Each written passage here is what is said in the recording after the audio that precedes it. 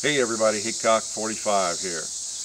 You know, I like a lot of different types of firearms and shoot a lot of different types of firearms. One of my first loves are, well, that doesn't make sense if I have a lot of first loves, does it? But one of my favorite firearms are revolvers. And yes, I still like even the big old revolvers like what I'm going to show you today. This is an old Colt New Service. And it is large, there's no doubt about that. Now you might wonder, you know I have large hands, so that is definitely a large gun. Who in the world would want to use that? Who in the world would want to carry that gun?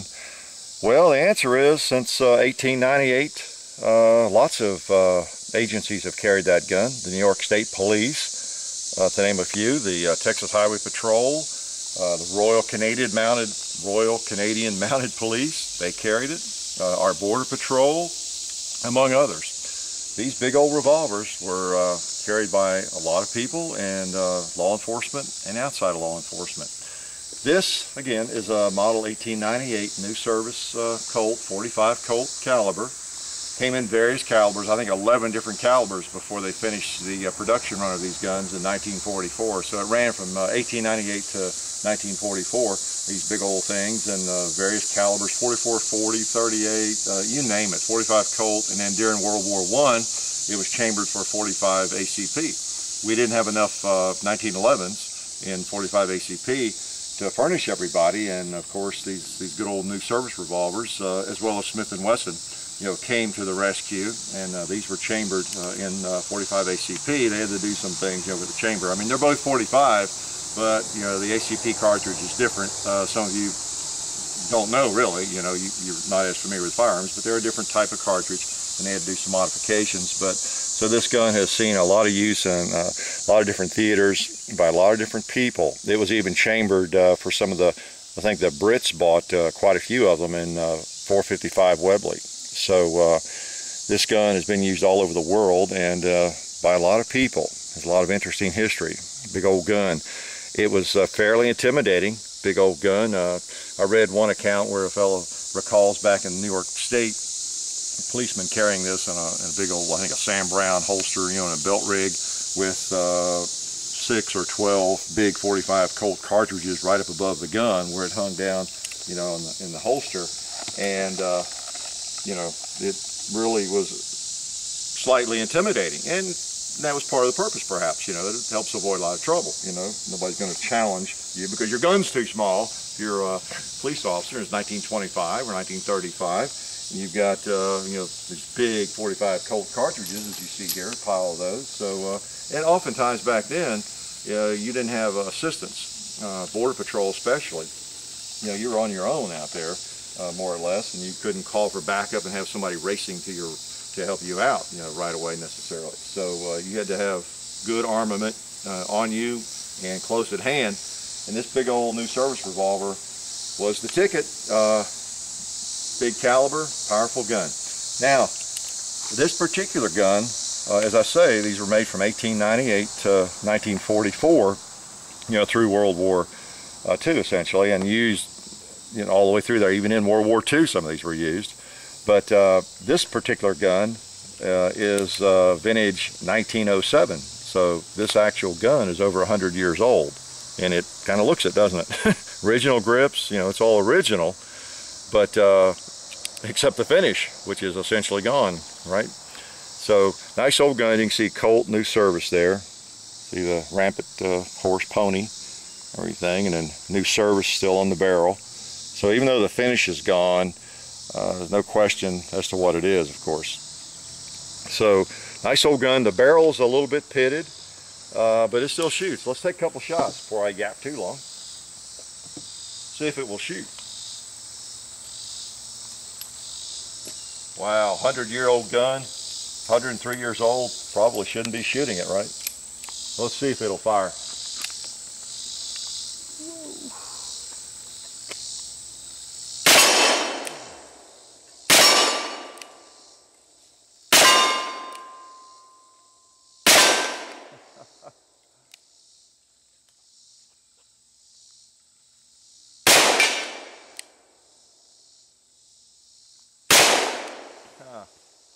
That's 6 if I'm counting correctly.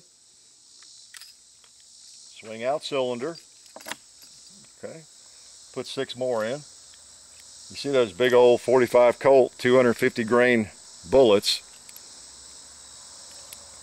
are large caliber and pretty significant.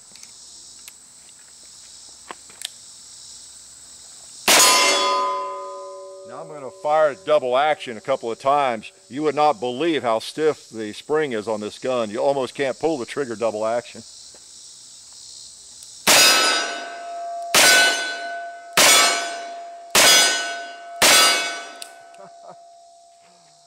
Woo, that is stiff. It's very stiff.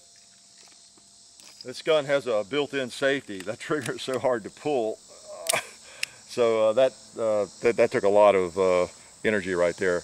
And it's good training. If you can pull this thing double action and hold it on target, you know, you're a man. So anyway, very tough spring on that gun. Doesn't matter. I don't want to change it because it's all original. I could file the spring down, replace the spring, make it much easier to shoot, but I don't want to do that. Even though the finish is gone, I want to kind of leave it the way it is, the way it was. Nice old gun. Believe it or not, it seems pretty accurate. I'll try a couple of shots across the range over there. Again, it's kind of special to have a gun this old, and again, if the gun could talk, no telling what it would tell us. The stories it could tell might have been carried by a border patrolman. You know, who knows? And again, the barrel is slightly pitted. You know, it's just pitted. I won't go into what that means if you don't know. Look it up. Let's go to the gong, see if we can pop him. There we go. Let's see if I can get a pig or ram or something over there. All right. Woo.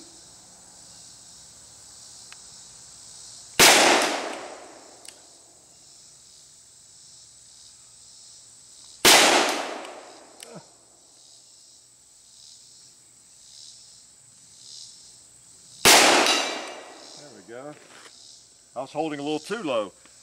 With this gun, it has no rear sight. It has a fairly high front sight. So when you line this one up, you have to take a really fine bead, as it's called, and even over there across the hill. So I was holding a little too low on that pig first couple shots, but brought it up a little bit and he knocked him over. So if you miss with this gun, even the condition of it, you can tell, even with the age, it's still the shooter. It's not the gun. It's a neat old gun. These old revolvers are just kind of special. The simplicity of them, they're just kind of fun. Now there's also, I don't know what else I can tell you about the history. I'm not an expert on these guns. I know just enough, again, to be dangerous, that how they were carried by a lot of people. It's hard for us to realize in the year 2010, I think, how anybody would even want something that big. And my gosh, what a monstrosity. You know, who'd want to carry that big old thing? But yeah, we're going back to a different time. You go back into the 1920s, 1910, 1930. We didn't have all these sleek, cool little revolvers that, you know, pocket revolvers and made of scandium and titanium and everything that many of us like. You know, if you wanted a powerful gun, generally it meant a big gun. You know, people just lived with it. So pretty special little gun. Now this gun not only has history in and of itself, in my family, this gun has some history. If I can get it right, back in the early 70s, I guess it was, mid-70s, a fellow found this remodeling or tearing down an old bank somewhere in the Cincinnati area. Found this behind a safe, and I don't know when they found it, the 60s, 70s. My brother acquired it from that fellow somehow, and he had it for a short period of time. I saw it. My brother wasn't a big gun guy. He had a shotgun, maybe a .22 pistol, rifle, that sort of thing. And he wasn't into reloading, and you know, probably had never even owned a .45 Colt cartridge, you know. And so it was pretty easy for me to talk him out of it for 50 bucks. And then I had it for a while. This again was in the 70s. My dad always liked it. Whenever he'd come to visit from Kentucky, he always was fascinated by that gun. He remembered, you know, I guess, people carrying these guns. He was more familiar with this particular gun, having been born in 1918 and being in the military, everything. So he was always trying to talk me out of it. And I finally realized he really wanted this gun, so I just essentially gave it to him. I traded him for some cast bullets or something, you know. So if he wants it, he can have it. And he really liked it. He kept it in this holster. I don't know if he bought that or if I helped him find it or what. I'm sure it wasn't listed as a holster for a new service Colt, but it fits okay. He kept it in this for years, decades basically. The one gun he did keep loaded. He kept it up in a ceiling tile where, I mean, no one could have ever gotten to it or found it or, you know, known where it was. And just in the event someone broke in down in the remodeled area, the basement, and because they'd be down there a lot, you know, in the family room watching TV, and you know, someone comes in upstairs that would necessarily know it. But anyway, he kept it down there, and I think I'm the only one that knew where he kept it. And kept it loaded for a lot of years. And then when he passed away, I got that again back now. I don't know, I guess that was around 1995, excuse me, I'm not that old. So anyway, this gun has kind of gone through the circuit even within my own family, has a lot of interesting history. To me, just, and I guess over the years we've kind of considered it the old junker, but it really is not a junker. It has a lot of history. So the old New Service Revolver, let's take a few more shots with it while we're yapping about it. Shoots a big old 45 Colt. You cannot really shoot the 45 ACP in it, even with full moon clips. I've tried that. There's just not enough space. It's not designed for that. This is truly a 45 Colt. Same caliber that the old Peacemaker fired, or a lot of them did. Let's reach out again over there at maybe, Top Pig over there. I think I know where to hold now. Can I do it? It's another matter. Ooh, a little bit low.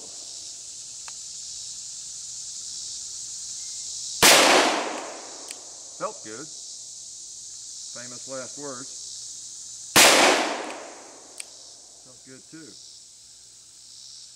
A little high. There we go. Woo! Yeah, I sure hate to give up.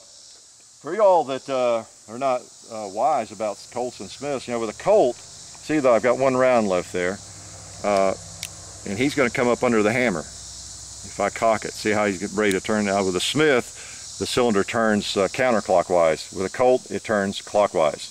And I know a lot of you are worried about that and probably have laid awake at night wondering about that, which way the cylinder turned on a Colt versus a Smith & Wesson. Let's go out there at that big tombstone. Across the bank, the gully. All right, ring his bell. So, you know, it's fun shooting a Glock, but or a new Smith & Wesson or a new Colt, but an old gun like this, again, when you bring them out and fire them a few times, it's kind of reliving a little piece of history.